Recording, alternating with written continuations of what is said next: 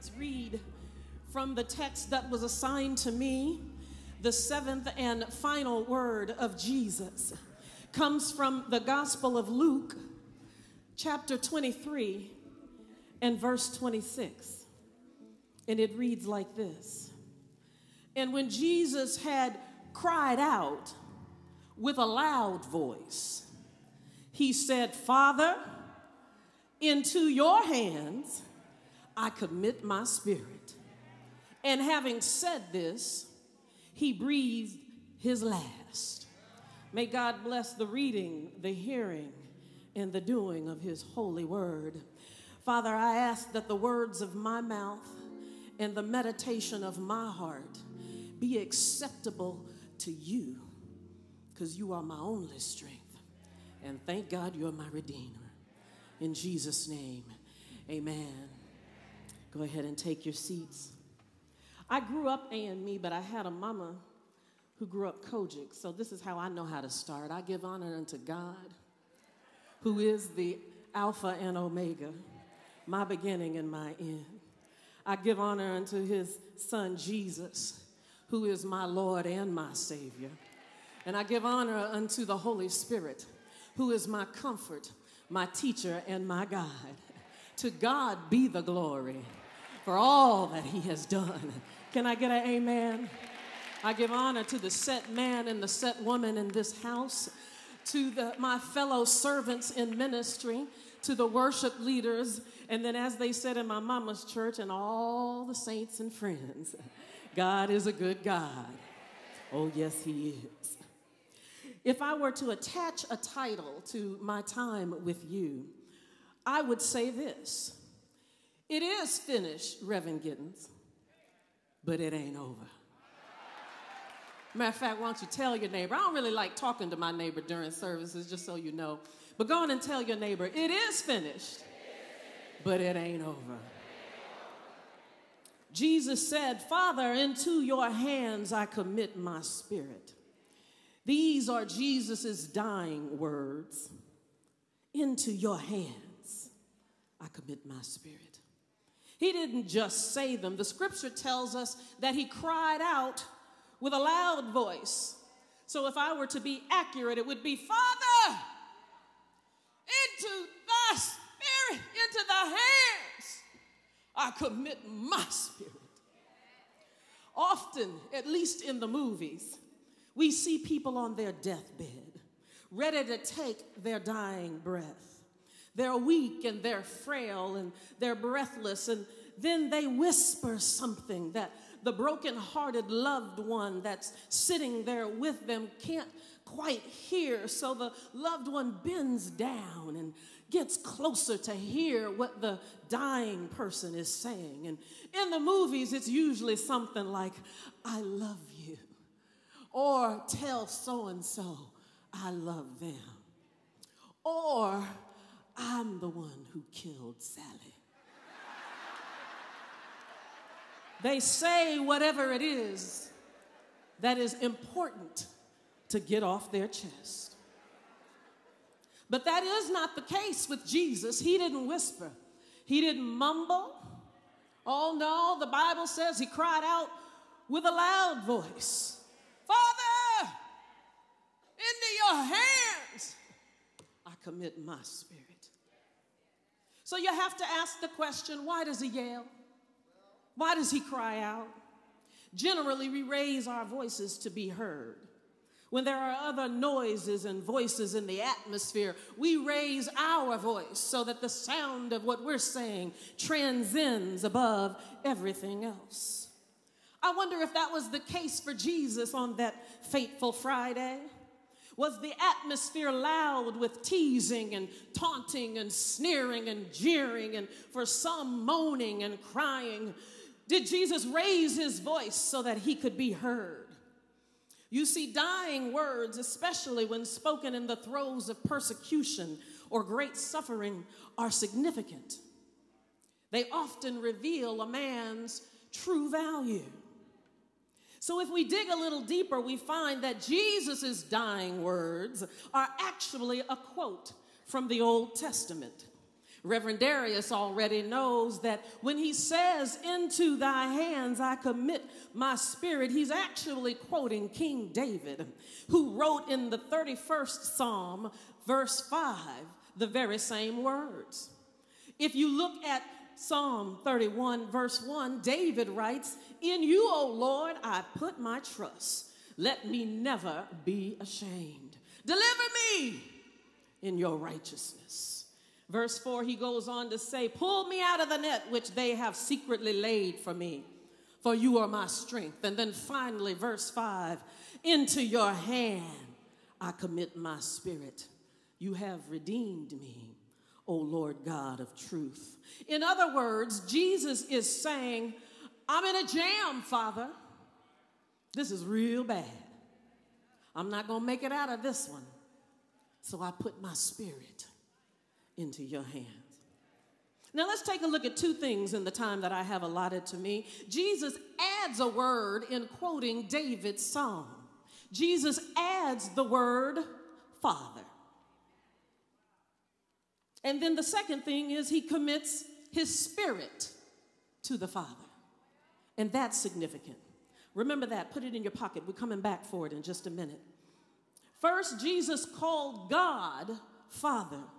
It's interesting to note that it's only in the first of his 7 last words and this last of the 7 last words does he address God as Father. We already know from the preached word that he said, my God, when he was asking, why have you forsaken me? But here he says, Father. He's showing that God was even in this moment still his daddy. And he trusted the Father to receive his spirit. We see Jesus dying even as he lived in total and complete and utter dependence on the Father. J.L. Packer in Knowing God writes this, for everything that Christ taught, everything that makes the New Testament new and better than the Old, everything that is distinctively Christian as opposed to merely Jewish, is summed up in the knowledge of the fatherhood of God. Father is the Christian name for God. Packer goes on to say that there are 4 implications of fatherhood. The first is authority, and then affection, and then fellowship, and also honor. I would like to also add that fatherhood implies intimacy, trust, and reliance. The scriptures tell us that we are sons of God through Christ Jesus. We are joint heirs with Christ. We have a right to the inheritance of the kingdom of God. C.H. Spurgeon writes this, in this fact lies our chief comfort in our hour of trouble, in our time of warfare. Let us say, Father. Jesus shows us that in the worst of circumstances, when things can't get any badder, yes, I did say badder, and I said it on purpose, we can call on Father, our Daddy God. God, our Father, will take care of us. He will comfort us. He will dry our tears. He will wrap his arms around us and nestle us in his bosom. I'm so glad to know that when all hell has broken loose in my life, I don't just have a God, I have a Father. Can somebody say thank you, Lord? When all hope is lost, you can cry out, Father. When the diagnosis is terminal, why don't you say, Father? When your loved ones have said they're done and they're gone, go on and cry out, Father. He's our Father, and he will never leave us nor forsake us. As a matter of fact, when the disciples asked Jesus to teach them how to pray, the first word he said to them was Father. He said, our Father, which art in heaven, hallowed be thy name. So on the cross, after being betrayed by Judas, after he was brought before the chief priests and arraigned by Pilate and examined by Herod, after he was scourged and crowned with thorns, after he was crucified, when death was certain and imminent, Jesus calls on God, his Father. He says, I give you my spirit. The spirit means in this scripture person or life or destiny. Jesus was giving God himself in this dire and desperate hour. You see, Jesus entrusted his life beyond physical death to God. He was trusting God to raise him from the dead and give him a new resurrection body. He was giving God his destiny. Now, before we go any further, I want to stop and point out something that has already been mentioned twice today. That is when Jesus uttered these words. If you back up in Luke chapter 23 and look at verses 44 and 45, you'll see that it says, "Now it was about the 6th hour, and there was darkness all over the earth until the 9th hour. Then the sun was darkened." Well, if you haven't been to seminary, I'm here to tell you the 6th hour is what we know to be as noon. Noon, high noon. So darkness fell at the brightest part of the day. And it stayed dark until 3 o'clock. So Jesus cried out these faithful words, "Father, into thy hands I commit my spirit." In his darkest hour, it got dark from noon till 3. Now think about that. Noon is the brightest part of the day. It's the hottest part of the day. It's the time when you should know where to go. It should be easy to figure out directions at noon. The sun is at the highest in the sky, and the shadows aren't even long at that time of the day because it's bright. It's supposed to be bright because it's noon. It's the middle of the day. Oh, but at this hour, on this day, on this noon, it was not bright. It was dark. The word says the sun was darkened. So let me ask a question. Did you think that this time in your life was going to be bright? Did you think that this was the time for things to be good for you? Was it supposed to be your prime, your best years? Did you think that by this time in your life things would be settled and you shouldn't be working so hard anymore? It's noon. Your outlook should be rosy. Should have lost the weight by now. Should have been married by now. Should be manager by now. Should own a home by now. Should be over the breakup by now. Should have forgotten about him by now. Should have moved on from her by now. Should be sober by now. Should have your own business by now. It's noon, but it's dark. I said it's dark. Can't catch a break.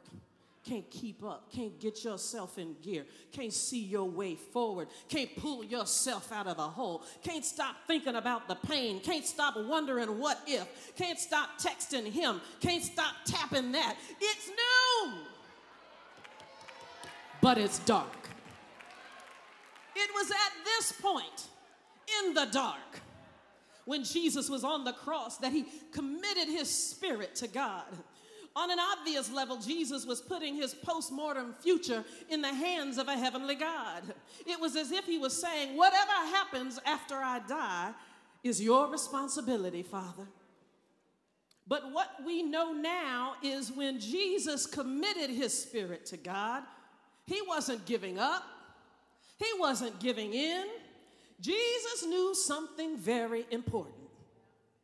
He knew that beyond this horrific death, he was facing something marvelous. You see, the last word while Jesus was on the cross is not about that day, what was happening at that moment. And it was not even about what had happened in the past, what had led up to those circumstances. You see, that last word that Jesus spoke from the cross was not about being betrayed by Judas for 30 shekels, the price of a slave. It was not about being abandoned by all his closest confidants, even Peter the rock. It was not about praying so hard in the Garden of Gethsemane that blood poured forth from his pores. It was not about being tried in 6 courts and slandered and lied on. It was not about being blindfolded and whipped and enduring the humiliation of being adorned with a crown of thorns and a scratchy wool robe. It was not about being sentenced to the most cruel and humane of sentences, hanging on the cross. It was not about being beaten until his flesh and his muscles literally shredded and his internal organs exposed. That word on the cross that day was not about being traded for a murderer or hanging on a cross between two criminals, one of which had the nerve to heckle him, hanging up on the cross along with him. This seventh and last word was not about Jesus, the Word, leaving his throne in heaven and becoming human flesh. It wasn't about the miracles or the sermons. It wasn't about the past. Oh, what I'm trying to tell you is this word, Father, into your hands I commit my spirit, was not about Friday night, but oh, bless God, that word was about Sunday morning. You see, the power of the cross is not just that Jesus died there. The power of the cross is that early on a Sunday morning, the stone was rolled away. He shrugged off the grave clothes and he rose again. That word was not about the day that he was in it, but it was about the day that he knew was coming.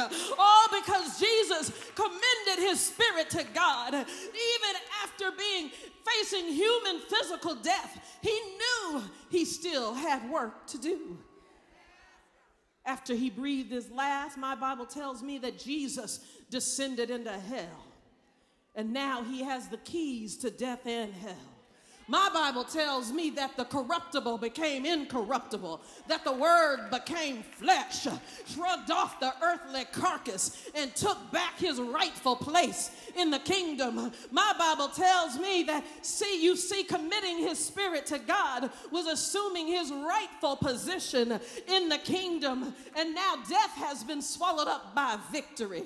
This seventh and final word was about Jesus being able to proclaim, "Oh, death, where is your sting? Oh, Hades, where is your victory?"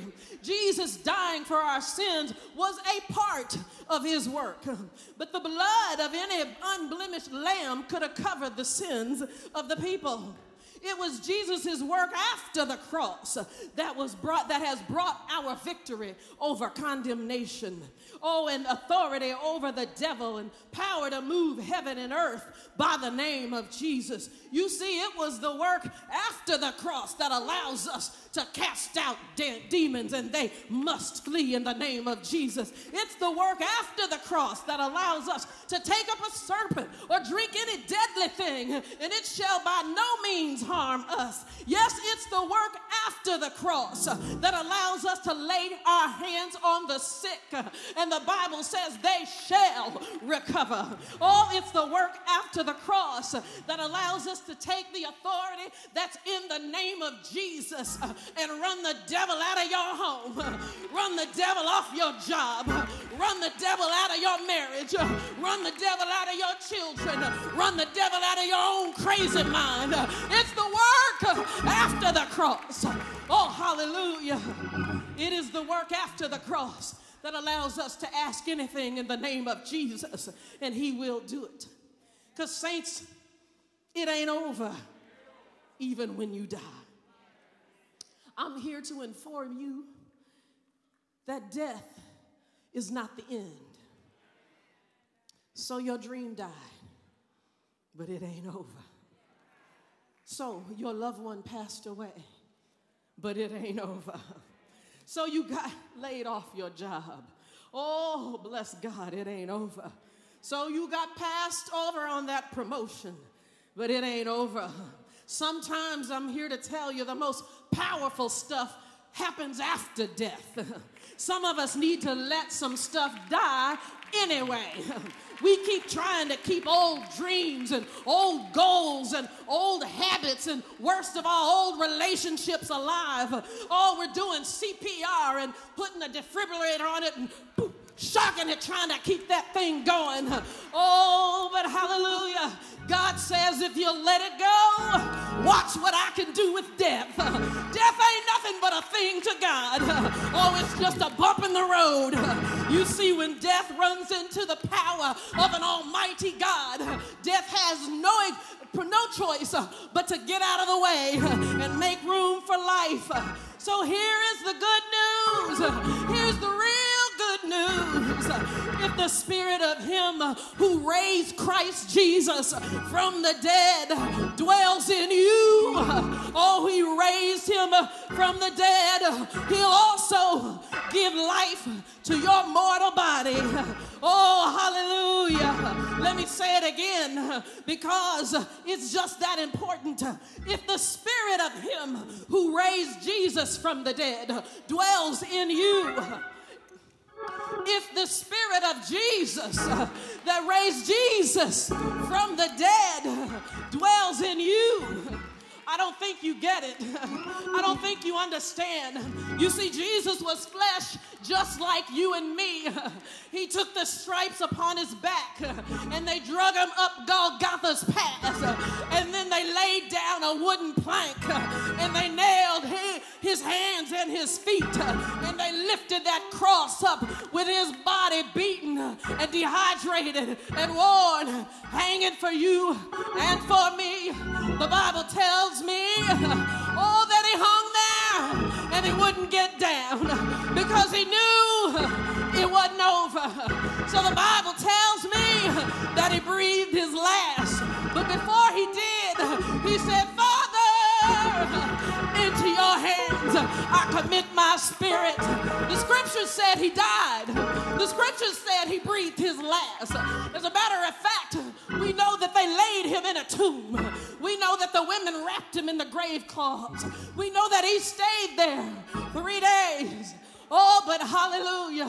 Thank God for the praying women that went to check on my Jesus. And when they got there, they saw angels sitting on the rock. I imagine in my mind, they're swinging their feet because ain't nothing happening there. And the angels asked the women, why are you searching for the living among the dead? You see, it's that spirit that raised Christ Jesus from the dead that can quicken your mortal body. Hallelujah. Hallelujah. Hallelujah. Thank you, Jesus. So commit yourself into the hands of God. Commit your future into the hands of God.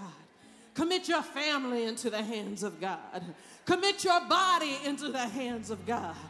Because even if death comes in the hands of God, there's an example on the cross and a promise in the word that resurrection is coming. Resurrection is coming. Oh, I declare you shall live and not die. Because when you're in the hands of God, it ain't over. You are more than a conqueror. Because when you're in the hands of God, it ain't over. When you have been crucified with Christ, you are no longer a slave to sin. Because when you're in the hands of God, it ain't over. You are a new creature in Christ Jesus. Old things have passed away, and behold, all things have become new. Because when you're in the hands of God, it ain't over. All your needs shall be supplied according to his riches in glory. Because when you're in the hands of God, it ain't over. Oh, hallelujah. You can make it. You can make it through this season of trial. You can make it through this season of challenge. You can get through this stuff. Because if you will simply do what Jesus did, commit your spirit, commit your life, commit your future, commit your destiny to the hands of God, because it ain't over. Oh, it ain't over. It ain't over. Hallelujah. I'm reminded of a time, and then I'm going to be done. It was many years ago. I was competing in a pageant, and I wanted to make it to the national pageant. And I wasn't the right type to win this pageant. First of all, I wasn't white. Second of all, I didn't have blonde hair or blue eyes. And I wasn't necessarily skinny. But I wanted this. And thank God for my praying mama, who believed the word. And she said, if you will trust God and put your life in his hands, he will elevate you to the top.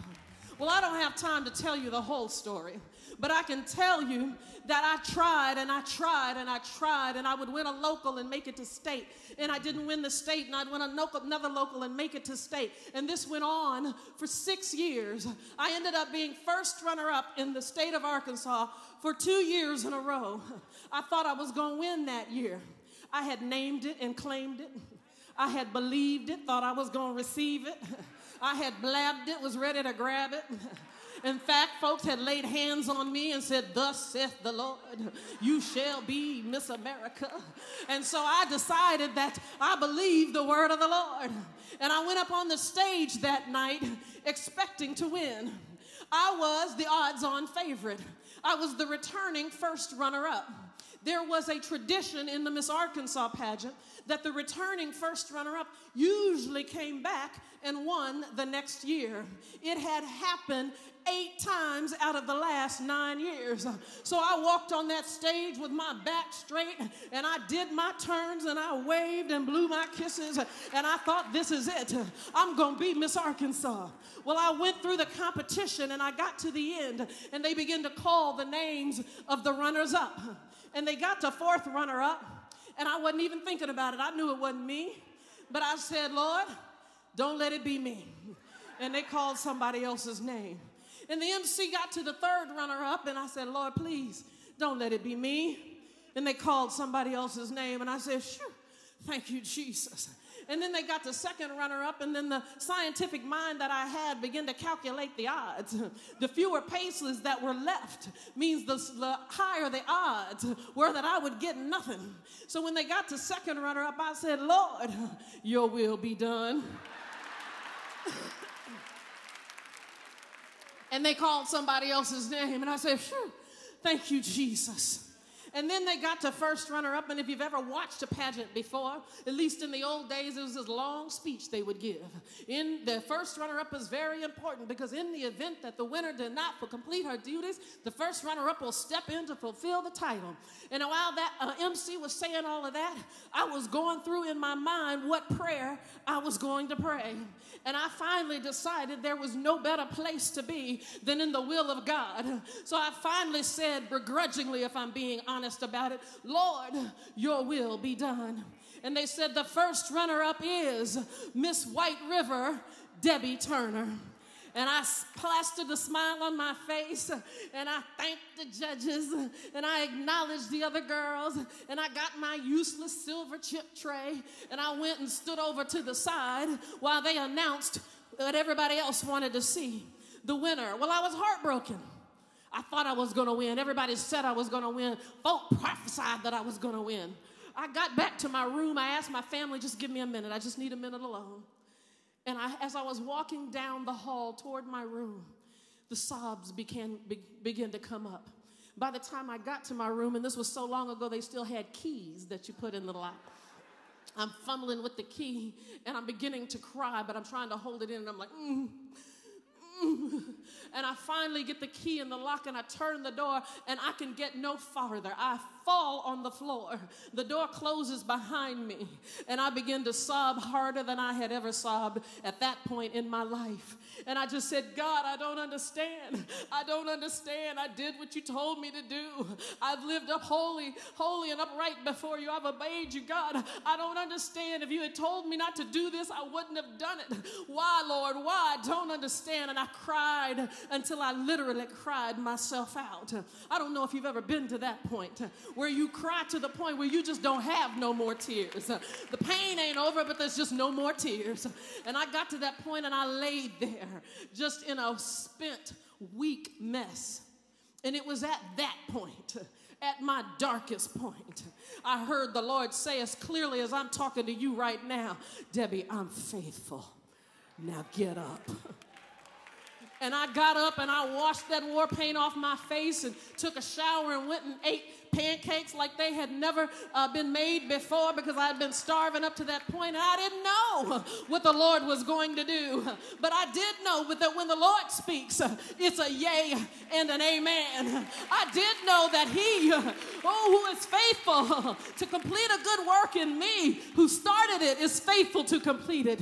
And I got on up. And the next year I went to Miss Missouri. Thank God for another state. And I won Miss Missouri and went on to the Miss America pageant. And thank God won that, changed my life. But the reason that I told you the story is sometimes when you're laying in a pool and a puddle of your own sorrow and despair, I believe the Lord has sent me here to tell you he's faithful. Now get up, because it ain't over. Oh, no matter what it looks like, it ain't over. No matter what the doctor said, it ain't over. No matter what your mama and them said, it ain't over. No matter how bad it feels, it ain't over. It ain't over. It ain't over. Because of Jesus' death on the cross and his resurrection, it ain't over. Hallelujah.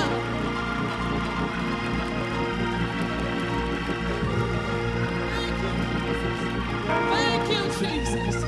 Thank you, Jesus. Thank you, Jesus. Thank you, Lord. Thank you, Lord. Hallelujah. Hallelujah. Thank you, Father. Thank you, Father. I believe the Lord is speaking to someone today. You have reached the point where you were about to do that crazy, desperate thing because you thought it was over. You'd reached the point where you were about to walk away from church, walk away from God, because you thought it was not, that it was over. Some of you have reached the point that you're going to go ahead and compromise, because you thought it was over. But thank God for a Sunday resurrection morning. I speak the resurrection power of the Lord Jesus Christ into your life.